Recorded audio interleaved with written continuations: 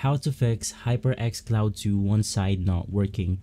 Hey everyone, welcome back to our channel. In today's video, I will be showing you on how you can go ahead and fix this problem quick and simple. And so the first thing that you want to do is to head over to your Windows menu, and from here you simply want to search for Device Manager. This is basically where we can see all of the devices that are connected to our computer right here. Now you simply want to select the sound, video, and game controller, and once inside, we can then go ahead and see our specific HyperX Cloud right here. Now after seeing the HyperX Cloud headset, you simply want to go ahead and right click on that specific headset right here. And once inside, you can then go ahead and click on the update driver. This will go ahead and fix a lot of issues that's coming in with the sounds of your computer, and that includes the one side not working.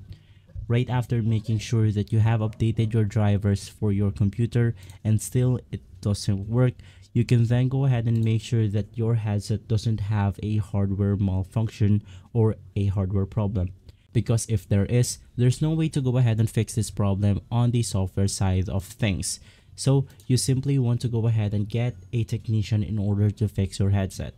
If this video has been helpful, leave us a like and subscribe. I'll see you on the next one. Thank you.